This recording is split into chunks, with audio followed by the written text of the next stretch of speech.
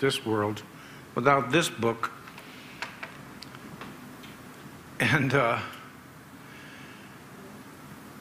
well, you know, the way I phrase it is this way, you know, if I didn't look at things through the Bible,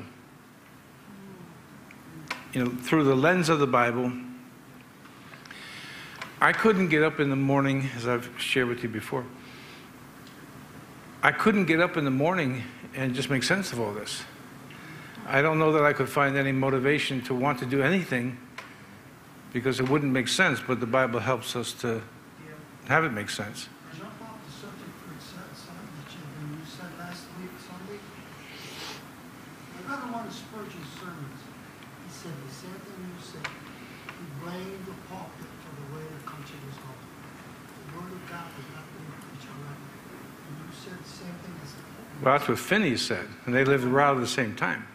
That's what he said. He says, I blame the pulpits of the pulpit. Yeah, well... That's how you said it 157 years later. Yeah, well, like I said, Spurgeon and Finney lived in the same 19th century. And remember that Spurgeon, I'll tell you in a second.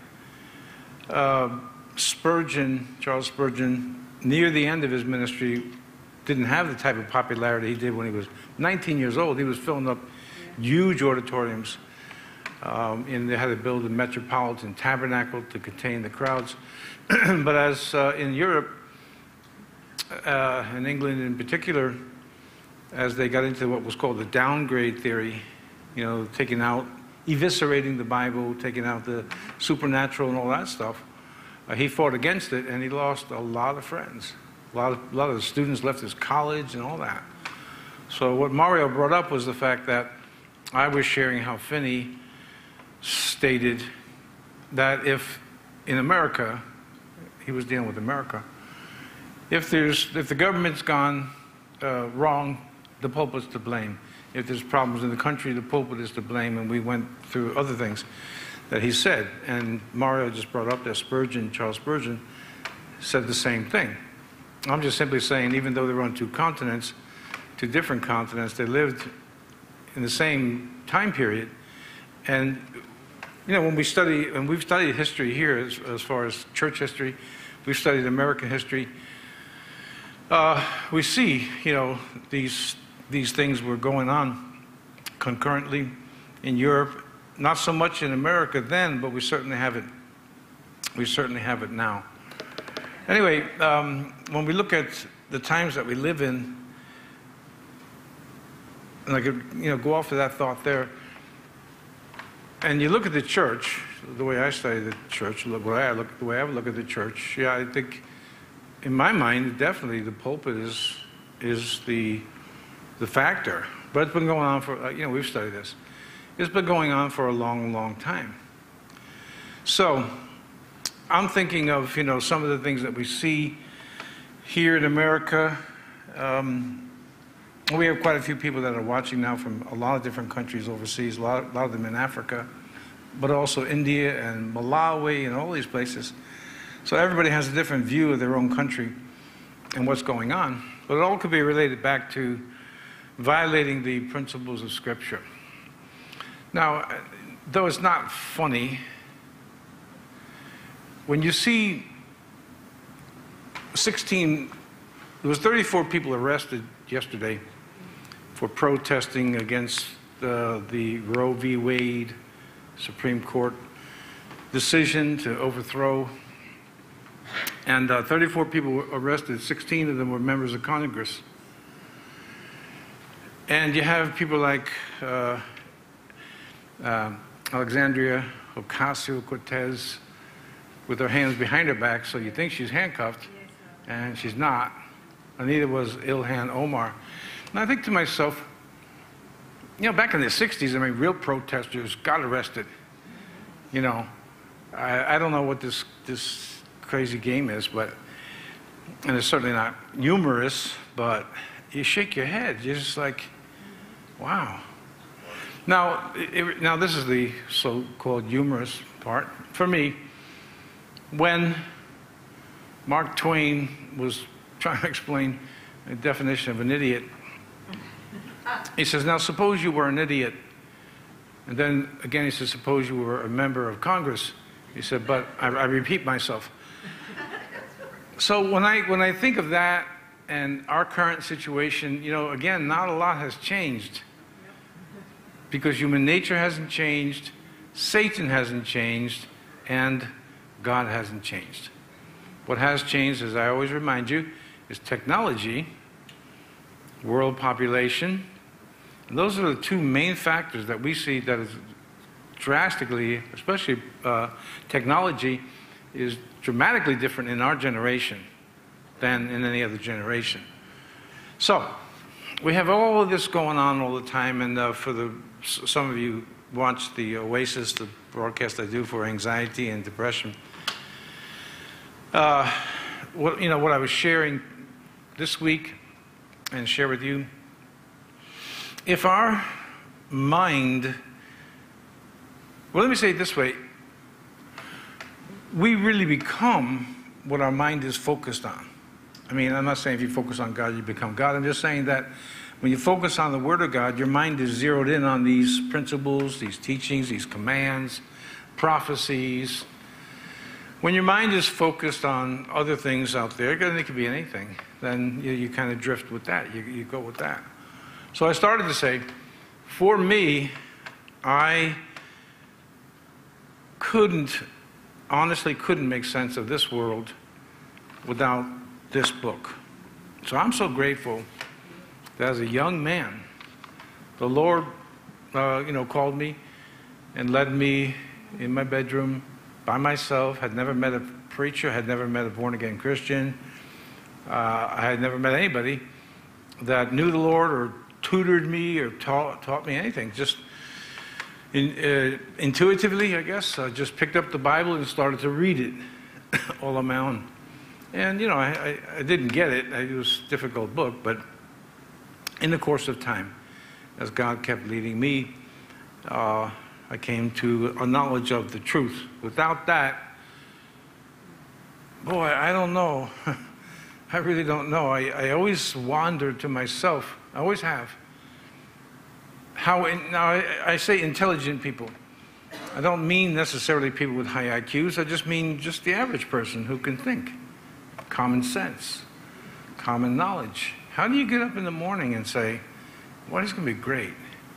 Unless you're living solely for yourself and are under the delusion that we're not connected to other people, because we are. Have any of you ever heard of this 6 steps of separation? It's a theory that now is becoming more and more plausible. It's interesting, I read a book on it.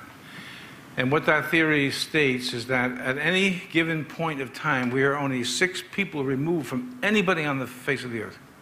That means the President of the United States or the shoemaker over in Europe or the farmer, only 6 points away, 6 points of separation. And it was a theory, and now it's becoming more and more plausible. And there's tests that have been done in sociology to prove that this is actually true. And even if it isn't precisely 6 people, what I'm saying is that we are definitely all connected on the planet. Doesn't matter where we live, we're all connected, and one thing affects the other. So for me, without the book that we're going to start right now, not just James, I mean the Bible, I couldn't get up in the morning and make sense of this world. I really couldn't. Things just don't make sense to me. But when I read the book and I bring my thoughts and bring it through the filter of the Bible and what I've learned over the years, I say to myself, I'm so grateful, I really am, for what I know and hopefully what you know. All right, so we're in the Epistle of James. Let's read again, just for our introduction, who James is, who he's writing to, and we'll take it from there. James, a servant of God and of the Lord Jesus Christ, to the 12 tribes which are scattered abroad, greetings. So, the first thing we learn is this, written by James, who is, we'll call him the half-brother of Jesus himself. And he's also writing to a specifically Jewish audience, where the entire Bible is written by Jews. But here, we have an epistle, the book of Hebrews that precedes it, that gives it away. That's written to Jewish people who professed a faith in Jesus of Nazareth as the Messiah, which we do as well. So, James, a servant of God and of the Lord Jesus Christ, to the 12 tribes which are scattered abroad, greeting. And he starts right in. I told you James is this type of a counterpart, the way it's written, to the book of Proverbs in the Old Testament. So we have these things we're about to read. My brethren, count it all joy when ye fall into divers various types of temptations. So we're going to see this in a little bit. The testing of our faith and all of this. It's not natural for anybody who's going through any type of trial, as small as it may be on the scale of history, to say, this is great. Frustration. If you will come to the point in life to understand there's going to be frustrations, and there's going to be a lot of frustrations, then you're going to be less prone to being frustrated. The reason being is that you're expecting something's going to happen. All right? But ordinarily, when it happens, like Murphy's Law, it just happens, it seems like it happens at the most inconvenient time, or the most inconvenient place, and so on. Now again, if you watch the show, The Oasis, the brief, 15-minute exhortation teaching I give on anxiety and depression, it is, and it happened again today, it's just phenomenal. It really is. It's phenomenal how often my broadcast is interrupted by planes, trains. I was sitting in the field about a year ago, and said, well, at Fort Hunter, I said, this is a good place, nice. I pick quiet settings, all right? I pick quiet settings on purpose. It's primarily set, a background for people to kind of, enjoy the scenery a little bit. And I'm sitting in the field, and I'm not kidding you, a black ops, because you can tell them right away when you see them, helicopter came over. So, it was one thing to be making the noise, and the microphone's picking it up, but it started circling me. Now, I'm not prone to paranoia, so I figured maybe now I became part of the training that they were doing. I assume that's what they were doing. Another time I'm in the field, and a lady's dog gets off the leash. I even know the people that own the dog. And she's running across, and I'm talking to the people, so don't be anxious, and the dog's all over the place. Today, a motorcycle comes by, whoa, whoa, and he's playing music really, really loud. I usually do the broadcast at the end of a period of meditation. So let's say I'm sitting there for an hour, and just meditating and thinking, which is what I've done all my life. And it's so quiet. Then when I go to put on the camera, and I need it to be quiet, things start to happen. There was something banging in the woods today. It's funny. And the people who've been watching, some have been watching like for 2 straight years. That's how long I've been doing the broadcast. They understand it. It happens like all the time. Trains go by. But not when I'm sitting there meditating or praying or studying or whatever I'm doing. It's just very quiet. And all of a sudden I turn the camera on and all hell breaks loose. But this is an example of, so I'm sharing with you that I expect this to happen for whatever reason it happens when I'm doing this little 15-minute broadcast. But in life in general, if we can come to the truth that frustrations are part of life, we're going to be less frustrated when they happen because we expected it. And that's wisdom. All right, so what James is saying here, my brethren, count it all joy when you fall into divers temptations, different types of temptations. Of course, the early church had more than just frustrations. They had severe persecution. Knowing this, that the trying or testing of your faith works patience. So, if we, now look at it, it don't matter how old you are now. If your habit has been of handling frustrations in anger and in kicking things and throwing things, maybe you said, I was like that when I was a kid, and now you're older and getting older, and you're still doing the same thing. That means you haven't learned this principle. That means you don't have patience. Now, in my own way, I've been an impatient individual in certain areas of life. And then, once you have to step back, again, like I just said, and say, you know what? These things happen. Why am I... In fact, if you cast your eyes over here at verse 20, same chapter 1, the wrath of man worketh not the righteousness of God. So if you permit me use of the word stupid, we were all stupid when we were young, right? But it's not to our credit if we're still stupid when we're getting older, for those of us that are getting older. Well, everybody here in this room is getting older. Just depends on what age you are now. And you're still reacting the same way. What that means is that you haven't learned. You haven't taken the training of multiple frustrations, interruptions, it could be anything that's testing your faith. Testing your faith in God and in Christ and what He said. When I was turning to the book of James earlier to review, I just happened to pass by through Matthew, and a verse, came out. And it's Jesus saying, why do you call me Lord, Lord, and don't do the things that I say? All right, so we've been through those sermons before. Well, and we read again in Proverbs, wisdom is the principal thing. And so, it goes on to say, with all your getting, get knowledge. But if we keep repeating the same things over and over and over again, it means we're not learning. We're not learning anything. Me, especially if it's a severe trial, I always say to myself, okay, what am I supposed to be learning from this? I'm not as concerned with what everybody else is learning, if they're learning. I'm concerned about what am I supposed to be learning? This is a time for me to be quiet and silent and not answer that. Or is this the time for me to speak up and say something? What am I supposed to be learning? And you're supposed to be learning. And we're supposed to be becoming more patient, again, as we age in the Lord, or just age, period.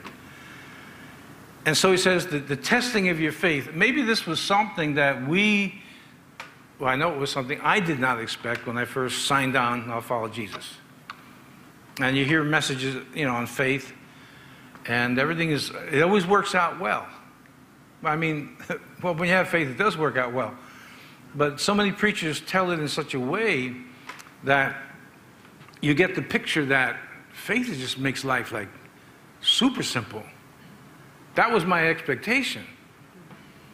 That has not been the result at all. Just the opposite. More frustrations, more complications, more obstacles, and on and on and on. But I wasn't prepared for that because I was a novice at the time. Now, so many of you sitting here, I don't know about you watching by way of television, but so many of you sitting here are not novices. So by now you should know that your faith is going to be tested. Now we'll read over here, verse 13, let no man say when he is tempted, I'm tempted of God. Now God does test our faith, but primarily we're up against our own flesh, our own misunderstandings, misconceptions, and Satan. That's the primary consideration for what leads us to these things, the testing of our faith. But just let's be clear about this. True faith is tested. And your faith is going to be tested and tested again and again.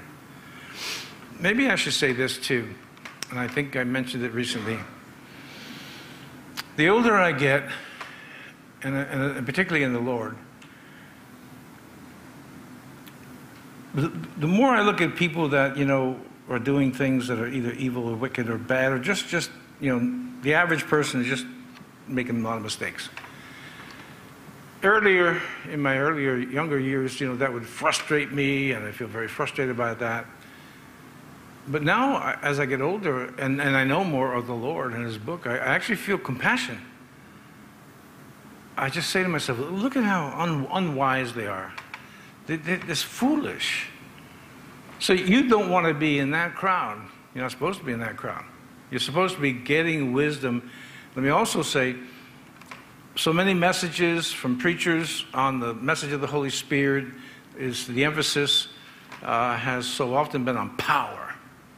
And the Holy Spirit does give power. No question about that. But whatever happened to wisdom? Whatever happened to God's people being wiser and wiser and wiser? And if you had to register a guess about the behavior of a wise person, it's give me because it's written in the book, what do you think their behavior would look like? The wiser somebody gets. Quiet. As far as their mouth. Quiet conversation. Yeah, they talk less and less. Not more and more. They think before they talk. I've always, when I watch people, like I have a few grandchildren, and a couple of them just don't talk a lot. You can see their eyes. I know what's that in that brain. They're just studying. What's this? And who's this guy with the beard? And what's that all about? Should I get on his lap? And they're just calculating. Now, when you look at people that are constantly talking, well, the Bible is very clear about that. That they're not wise. What does it say? That in a multitude of words, I'll paraphrase it, in a multitude of words, there's no lack of sin. So you'll know you're getting wiser because you're talking less and less. And when you speak, it counts, like in fighting and boxing. You want to make sure that you're not just throwing punches and wasting energy. You want to make sure that your punch is going to count when you throw it. All right, so your faith is getting tested. How many of you can say, my faith has been tested like recently, like it's really getting tested? Okay, so like we're all there, right? And the good thing, like boxing, when I was trained, I was always fighting men. I was 15 and I was fighting men, professionals that had retired, and I was always getting beat up. The good news about that there is that, as my trainer used to always say, when I would come to the corner, he'd whisper in my ear and he'd say, "You're getting an education." And true enough, I was. I was learning how not to get beat up. So the testing of your faith, it brings in its working patience so that you are speaking less and less, listening. We'll see this in just a second too. You're listening more and more so you can learn. Okay. Oh, let me add one more thing, and I have said this to you before too. When your language is used glibly, just talking, glib, it always has a tendency to become defeatist. You start to get wound up, and you start talking in defeatist terms. So when you're learning and you're becoming more and more patient, you can step back like the old owl that sat on an oak, and the more he saw, the less he spoke, and the less he spoke, the more he heard. So it says, why can't we be like that wise old bird? Pastor Ray, can I just share this psalm with you? Whosoever keepeth his mouth and his tongue keepeth his soul from troubles. I was just reading that today and I thought, Yeah, whoever keeps his tongue, you put a muzzle on it, you're keeping yourself from trouble. So you speak less. Well, we see that coming up in the text. If any of you lack wisdom, who doesn't? I mean, from time to time on the smallest of things, we don't know what to do. Let him ask of God. And it says he gives to all men liberally. He upbraideth not, and it shall be given him. It's a declarative sentence that if we need wisdom and we ask God, we'll get it. Now, let me just state also, but pastors and teachers and so forth, elders in the church are given because they've accumulated more knowledge, and presumably the elder is supposed to have more faith than the people he's teaching. But that's the purpose of having elders. But it does say, ask God, and he will give you wisdom, and he won't shove you away. He will give you the wisdom that you need. I would just add that it doesn't come quite as fast as we would like it, quite as quickly as we would like it, but it comes. So verse 6, we saw this last week. So let him ask in faith, but let him ask in faith. Not wavering, all right? So we talk about a pendulum, yes, no, yes, no, yes, no. That's wavering. Let him ask in faith, nothing wavering, for he that wavereth, or wavers, is like a wave of the sea, driven with the wind and tossed. So biblical faith is firm. It's solid. It's not going to be moved. It will be attacked. It will be moved upon by the winds of doctrines and teachings and ideology. But it won't be moved. Let me give you an example. I'll leave the name of the people out, but I'm interested in a lot of things, and I read, and there's one, I forget even how I got subscribed to this archaeology magazine that's online. But, so these people put out this stuff. I don't read through a lot of it, just too much information for me. But this week,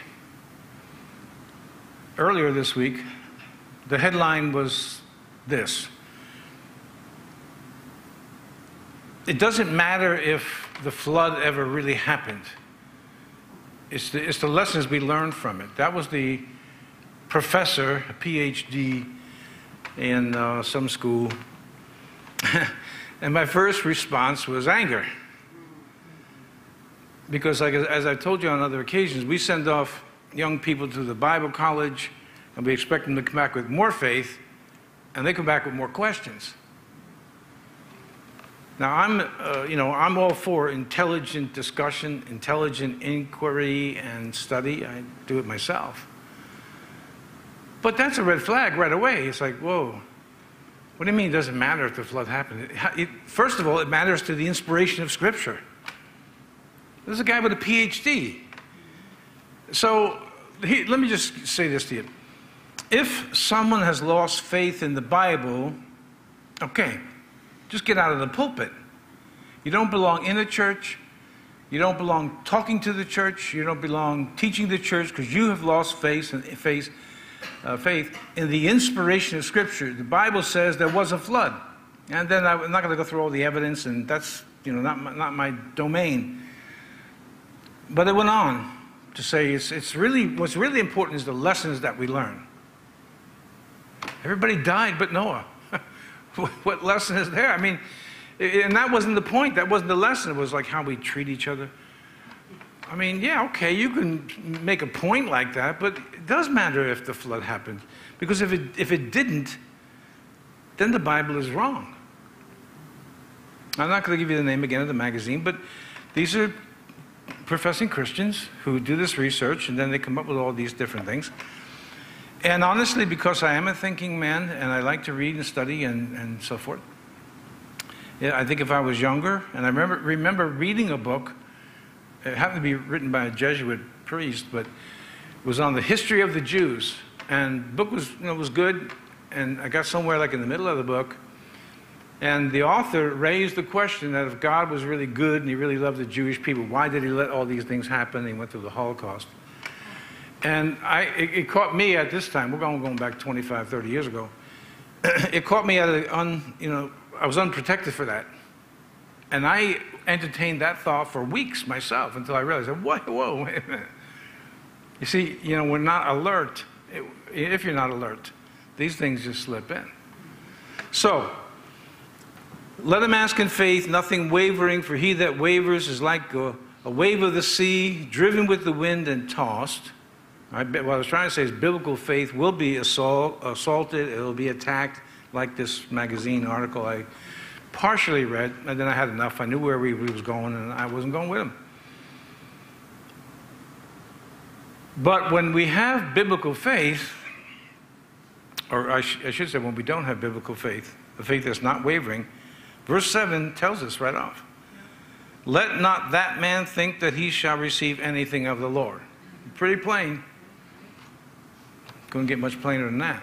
So you'll hear me say this from time to time, and I'll repeat myself on another issue as well. Number one, why do we even pray? If we don't believe, as we read that in 1 John, if we don't believe that God is going to respond, keeping it in the boundaries of the Bible and what we read in 1 John, doing those things that are pleasing in His sight, praying according to His will, it's all in here.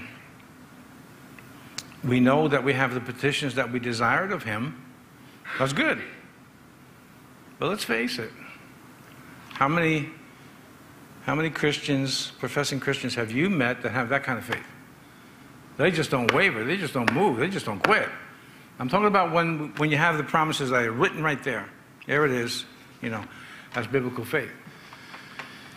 Now, I have said this to you, and I think it's a point to continue to drive home. Prayer meetings, wherever they're held in Christian churches, if the people who attend any one given church, big or small, truly believed that when they come together, or even if you're home alone, and you truly believe God is hearing you, we read that in 1 John, and He's answering because we're asking according to His will, prayer meetings would be, they would be filled.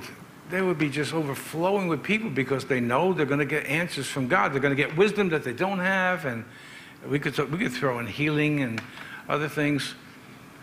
But the Bible says here, if a man is wavering, has this kind of a faith, you're not going to receive anything of the Lord. So I've always looked at it this way. Why bother to pray? I don't really believe God's going to answer. It's going to, again, I use the term, a rolling of the dice. Where's the confidence? You can't have much confidence if God's not actually listening. Or, have you ever had this experience? Have you ever prayed to God for something that was like decades ago, and then it's coming to pass like decades later? And then you forgot that you even asked God for this? I can't go through the details because I got a lot of things just between God and I. I don't share with my wife. I don't share with anybody. And I'm talking decades and decades. I asked God for something. And then as He was processing me, training me in this area of something I had prayed for, I had forgotten I prayed for it. So I felt the Lord just kind of nudge me in my spirit and say, isn't this what you prayed for? That was a long, long time ago. A really long time ago. God doesn't forget. But we have got to be the ones who are steadfast. Perfect will not be, but steadfast we must be. And when we pray, we must believe that God is hearing us and is willing to answer us, and by His word, He's going to answer us. Okay. A double-minded man is unstable in all his ways, or her ways. Double-minded in the Greek, dipshukos, means two souls. So it's like John Bunyan's character in The Pilgrim's Progress, Mr. Looking Both Ways. Here, the Greek word means two souls. Well, which one is it? Many years ago, I told a story. It changed one person's life. I know because he came and told me. And there was a story, it was a true story, of a turtle that had two heads. Now, these anomalies happen in nature. Well, this turtle was born with two heads. And one head was fighting with the other head every time food was put in front of the turtle. This is a true story, it's not fiction. So finally, however this works, who knows, inside this turtle, the heads were competing with each other. One of them had to die. And I remember at the end of the message, after using that illustration, asking the church, the congregation, say, okay, everybody has, this yes and no in them. Which one will you be? And this young person walked over to me that was there at the time, and he said, I'm going to be the one that survives. I'm going to be the one that goes forward with Christ. And he did for a while. Went off to Bible school, went into the pastorate. Things did not go so well. Well, they can happen. And I don't know where he is today. I really don't know. But you see, if we look at the center aisle here as the path, that Christ leads us on. I am the path. When Jesus said, I am the way, the word way means path. I'm the path, and we stay on it. And we're determined to stay on it no matter what. That's biblical faith. But in my opinion, we always come to crossroads where we have an opportunity to go left or right. But we know that the path is going to the right, so you go to the right. That's biblical faith. There's no wavering. You stick it out. Interestingly, I gave you an illustration some weeks back now, maybe a couple months ago. What I do I play a game in my mind. I pretend like I'm the only Christian in the world. I know that I'm not. It's a game that I play, so that I'm not dependent on anybody but God himself. Then wouldn't you know it, in my devotional time, not the Bible devotion, the reading of the Bible, but a devotional book I read from time to time, that very thing came up, and I forget which of the heavy hitters in Christianity it was. I can't remember. But that very same thing was something that he had practiced. But I didn't get it from him. I came up with it on my own. I just pretend like there is nobody to help me, though there is. I pretend like I'm the only Christian in the world, though I know I'm not. And it works for me. This way, I'm not looking to man for his final aid, but my hope is in Christ, and my hope is in God. That may not work for you, and it's just something that I do, but it's always worked for me. I don't look to man for help, though I know God will move people to help when it's needed. And it works for me. It keeps me from being double-minded. It keeps me single-minded. All right, let's go on to a different topic, verse 9. Let the brother of low degree rejoice in that he is exalted. When we go to 1 Corinthians, we see there, what we still see now, you can go into the average church anywhere in the world, and you're not going to see the rich and the wealthy and the famous. Some of them are in church, or some of them are born again. But you see this, the average person, the person of low degree. And what is a testimony to the world is that it's people like me and you that God uses to confound the wise. I don't know if you ever talked to any intellectuals. I'm not talking about intelligent people. I'm talking about intellectuals that make their whole persona on, don't you know who I am? Don't you know how smart I am? I heard my wife was telling me a story. She heard the planes have been getting canceled lately. Well, a flight got canceled, lots of people in line. This guy got really torqued, really twisted. And he's arguing with the woman, who's making the announcement that flight so-and-so has been canceled.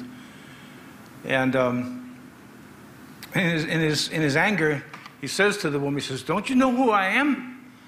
So she was smart enough to get on the microphone and say this. "Could somebody please help this guy? He doesn't know who he is." Which I thought was a pretty good response. "Don't you know who I am?" Like he's asking the question. I don't know who I am. People like you and people like me and all around the world, we have average people that God says, you follow me. You follow me. Ordinarily, there are exceptions. Ordinarily, it's not the rich. Ordinarily, it's not the most popular. Ordinarily, it's not the most successful, whatever that may mean, and so on. But people like you and me. And how can we confound the wisdom of this world? is the wisdom that we learn if we're learning it. But if we're not learning it, the world knows better to say, you blow us off. Because if we lose our temper, whatever it may be, the same way everybody else does, how are we different? And we're not. That's a fact. So, you should, as the scriptures say, rejoice that God saved you. Right? That was my Sunday message. that God saved you. I mean, this is how I look at myself. I always consider myself just an ordinary guy. Just a regular guy. When I had pastors on staff, and I don't now, I used to tell them all, we are nobody special, we are blue-collar pastors. We do whatever it takes to get the job done. That's it. We don't get in limos, we don't have servants, and whatever. Because that's the way I see myself, you know? Whatever has to be done to get the job done, that's what we do. So we're brethren, you know, brothers and sisters of low degree. But now, in verse 10 it says, but the rich, carrying on from the same thing, we should rejoice, in that he is made low. James will go on later to say how there was some discrimination in the early church. They had a lot of problems in the early church. We still have them now too. So all of you ordinary people come in, you know, and you do what you do, but then all of a sudden, this really wealthy, popular guy comes in. So we clear off the front row, and we say, come on, you sit in the front. And here's something that's unique. I mean, this is somebody that I can respect. The pastor of Assembly's of God Church in Memphis, Tennessee, years ago, I think it was First Assembly in Memphis, Elvis Presley, when he was alive, would, from time to time, tell people, well, I'm a member of First Assembly in Memphis. And so he came to church one day. This is Elvis Presley I'm talking about. And the pastor asked to see him after the service. All right, we're talking about Elvis Presley, right? And the pastor spoke to him and said, Elvis, don't tell people you're a member of this church. And I remember this church. It was your lifestyle, and he went through that. You see, that's, you know, by the way, I happen to think that Elvis was just a good guy. I really do. He was drug addicted, and other things, but a few other things. But I can admire a pastor like that. That could say, look at, here, you're just an ordinary guy, but the way you're living, that doesn't square with what the Bible teaches. So when a wealthy person comes, we are exhorted not to treat them differently. We're also exhorted not to treat the poor people differently, because we are all in Christ. Now, you've been part of a church, and I hope it wasn't this one, but have you been in part of a church where people are walking around with an air, kind of an attitude, you know, like, who are you? Why are you here? Why are you in this church with us? Well, I've been around that. I've been around churches where leaders have made remarks about ethnicity. And these are the things that always confuse me, because when I read the book, I know that's not what the book says. So, anyway, it goes on. You have people who, you know, I remember preaching a sermon in a friend of mine's church. I was there for 3 days. And I just felt, I don't ever ask, you know, what would you like me to preach on, or have somebody say to me, can you deal with this subject? I probably would if they asked me, but they never did. I prayed just like I do here. And I just felt real impressed to preach to this church, fairly large church, that the church was owned by Jesus, not by anybody in the congregation. So I went on and on and on and on for my typical 1-hour sermon. And the pastor came to me, and he was really nervous. His hands were shaking, because he was about to go through a church split. I did not know that. I just kept saying, you know, there's some of you sitting here and you think you own the church, but you don't. Well, he said to me, he says, tonight when you come back, Sunday night, you got to explain to the people that I did not tell you all these things. I said, what are you talking about? What you know, what's the problem? He says, you know, we have a group over here, whatever, they're causing problems, and they've been around a while, and they had the money and influence. And he was really shaking. The pastor was shaking. because the things that I was saying was so specific to the congregation that I had never been there before, and obviously I haven't been back since. 3 days or whatever it was of me was quite enough. I've never been back, never been invited back. It was true. You had this kind of, you know who we are, and we own the church. Well, let's set all this straight. From the Vatican to the Middle East, with the Eastern Orthodox branches of Eastern Orthodox churches, and all the branches of Protestantism, Jesus owns the church. He is the head, always was the head, always will be the head, and that's how it goes. Nobody here because they're rich. But let's not, because in America we've got things flipped around too. With minority status and all this business, they say, well, you know who I am, you know, I've got problems, so, well, we're not going to put you in the front seat either. The fact is we're all equal. All have sinned and fallen short of the glory of God, every one of us, rich and poor and so forth. So the low, like you and me, we can rejoice. Did you ever think of what your life would have become, what would have become of your life if you didn't meet Christ, if you weren't born again? I mean, you don't know, and I don't know. But my guess is, my life, I don't think it would have been good. I really don't. Anyway, we're all here in low degree. Amen. And since we don't have too many rich people to offend, it's all good.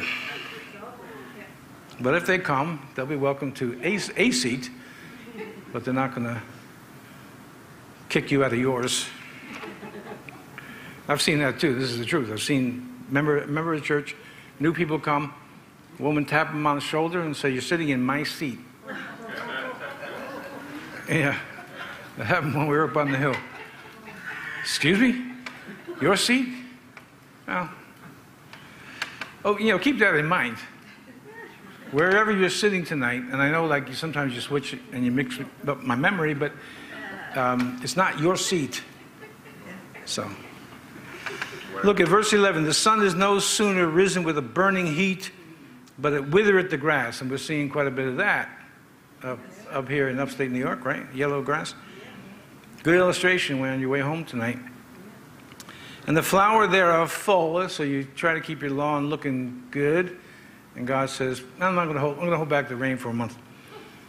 And the grass of the fashion of it perishes, so also shall the rich man fade away in his ways. If I've not read the whole book, but Jim Bakker, after he went to prison, the first book that he wrote when he got out was I Was Wrong. Now, some of you haven't been around in the Lord long enough to remember Jim Bakker's show, but it was all about wealth and money and whatever. And then this is scary. Here's a guy who's preaching and teaching millions and millions of people, states in his book, but when I was in prison, I read the Bible. That's what preachers are supposed to do. But I've told you before, they don't. Ordinarily, preachers, pastors, don't read the Bible. They may do a devotion like you do, but the pastor, especially if he's being paid, compensated, is supposed to be, that's supposed to be his job. He's supposed to be an expert in the Bible, to defend the faith and so forth. Okay. Blessed is the man that endures temptation, for when he is tried, he shall receive the crown of life, which the Lord has promised to them that love him. I was thinking about this, not that verse, but that concept just this afternoon. Actually, I was thinking about a cemetery. And again, like I've told you from time to time, in my mind's eye, I don't know where I'm going to be buried. I don't know when I'm going to die. I don't know when, what day, I don't know. We haven't picked out a plot yet. My wife keeps saying we have to pick out one. That's kind of like depressing. When do I pick out one that's near a brook? But that's a nice spot. Won't matter to me or her. But she tells me that's what we got to do, so follow instructions, But I keep thinking of that day when all these labors are over. And your hope should be that you can give to the Lord a good report. Or rather, he'll acknowledge you that your life really counted for something in his name. Blessed is the man that endures temptation. Let no man, verse 13, say when he is tempted, I am tempted of God, meaning by God. See, God's putting these things in my way. For God cannot be tempted with evil, neither tempteth he any man. Now, I'm talking about men. There's different types of lust. You understand that it's not all sexual lust. You could lust for money, other things. But usually when we use the word lust, it brings up sexuality. And I was watching a bunch of demonstrators a week back, demonstrating on something else, not whatever they're talking about now. What were they demonstrating about? I think it was critical race theory. So this black woman, she was really hot, arguing with this white woman who was saying, America's racist. Now she's white, and she's black, and she's really hot, saying, we have opportunity here, we have all this stuff. But when I looked at this poor woman, that white woman, man, she was so ugly. I said, finally God found the cure for sexual lust, for men. I mean, she was just, not only was she just wrong in her argument, but she was not good looking to boot. But ordinarily, this is what happens with people. And lust doesn't have to be sexual. It could be money, and it could be what? It could be anything. It's an excess. It's simply an excess. Money is necessary in this life, but money is not the problem. It's the love of money. And then whatever success is defined maybe by the individual. It's a relative term, I think. I've told people that all I ever really wanted from the beginning was peace. Right? That's all I really wanted. And to this day, whenever I think about, I could do this and I could do that, and there's still time to do this and still time to do that, I always keep coming back to it. All I ever really wanted was peace. And if I have peace, I feel like I'm successful. Yes, Pastor Ray, you have something that I've been curious about for a long time. I saw the similarities in reading this. The use of the word temptation, the word tempted. So I looked it up in the Strong's, and it's pretty encouraged me. The word temptation in verse 12, and the same word we find again, 3986. A putting to proof by experiment of good, experience of evil, solicitation, discipline, or provocation. So I see the definition of putting to proof. By being tempted, it's a refining or a putting to the test. Kind of encouraged me to see that. Well, yeah, it's not really. We have kind of a problem in translation here too, because it'll say in Genesis that the Lord tempted Abraham. So there's not always perfection in translation from Hebrew to English, Greek to English. But if you think about being tested, just being tested, that's the only way we can know if something is valid or not, is you test it, right? You put things in and you test them to see if it's working.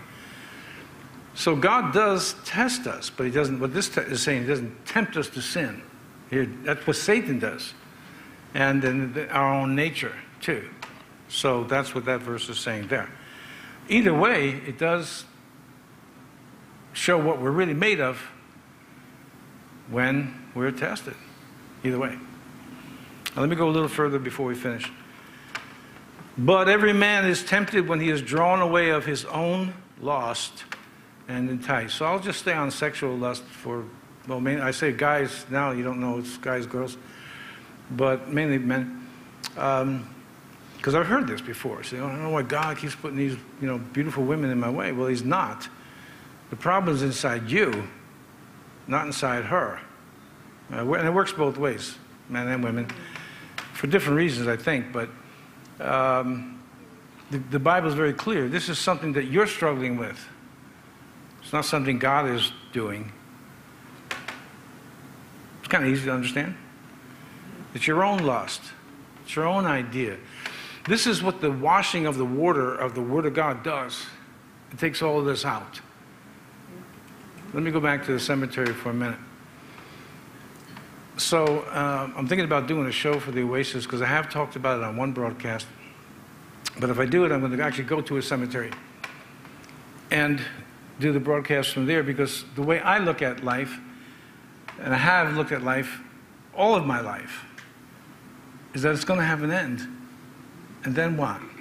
Can anybody go to any one of these local cemeteries, or any cemetery really in the world, and there are some exceptions, like, some famous or wealthy people, like the Woodlawn Cemetery in the Bronx.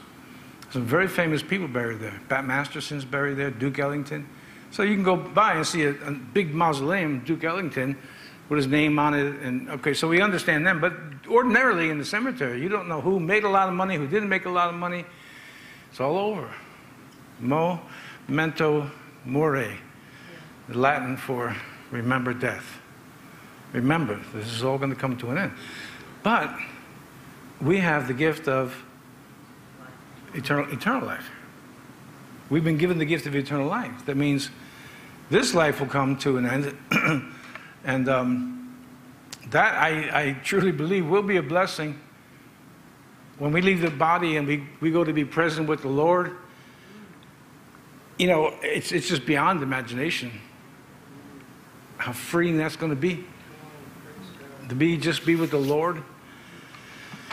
In the meantime, we're here. So let's go through this, and I'll finish for tonight. Every man is tempted when he is drawn away of his own lust and enticed. Then, when lust hath conceived, it bringeth forth sin, right? The breaking of God's commands. God said, "Don't do this." There you go, you did it. And also, God said, "Do this," and you didn't finish what he said to do. When lust hath conceived, it bringeth forth sin, and sin, when it is finished, bringeth forth death. Do not err, my beloved brethren. We'll stop there and pick it up next week at verse 16. But I'm just giving you some things, here and there that are helpful to me. They may not be helpful to you. What has been helpful to me all of my life is, especially if I'm frustrated or things didn't turn out my way, I listen to a lot of music. I listen to classical music, classical guitar, classical singing. I listen to oldies. Mostly with secular music, I'm listening to what were the words and lyrics I was listening to 50 years ago, 40 years ago. I'm always studying it. I'm studying what the various instrumentalists are doing and the singer, whatever, studying their voices. And I just remember the movie Jeremiah Johnson. Remember that? And so I wanted to study the song. Jeremiah Johnson went into the mountains, betting on forgetting all the troubles that he knew. But the song is all about basically this. It didn't go the way he thought it would go. So if you've seen the movie, you'll know that, right? And there was a real Jeremiah Johnson. His name was John Johnston. But